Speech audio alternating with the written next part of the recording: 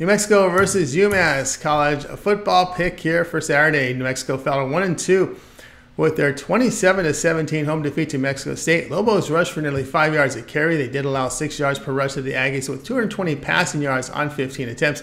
UAB transfer DeAndre Hopkins here, 20 of 39 for 247 yards and a touchdown.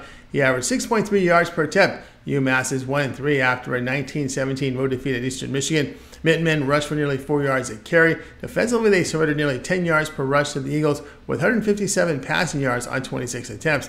They had a -3 turnover margin. Carlos Davis, 23 of 41 for 340 yards with a touchdown and 3 interceptions.